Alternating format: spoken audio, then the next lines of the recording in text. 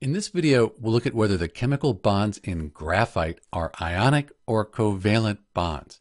So the first thing to note is that graphite, it's just made up of carbon, just C, that's carbon.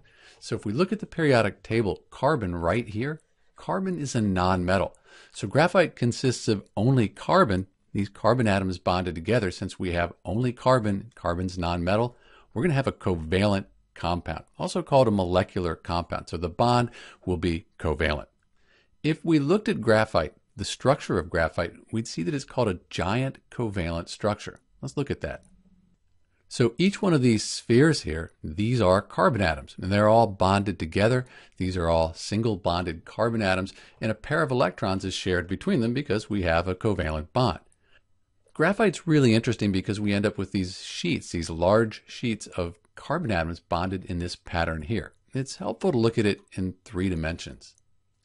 So you can see here in this model, 3-dimensional model, that we have sheets of these carbon atoms bonded together in graphite. So it's made up of these sheets. So in the animation, you see the sheets of carbon, they actually can slide over each other fairly easily. That makes them kind of a good lubricant, often used in locks. So if you have a key that's having trouble going in a lock, take a pencil lead that's made of graphite, and rub that on the key, and often it'll make the key work. So we have this kind of lubricant property of graphite because of the sheets. It also conducts electricity, and it's a fairly soft type of compound. So to recap, because we have only carbon atoms, carbon, that's a nonmetal. When we have nonmetals bonded together, we have a covalent bond. In this case, the covalent bond is what we call a giant covalent structure because we have lots of these carbon atoms here bonded together in a large structure.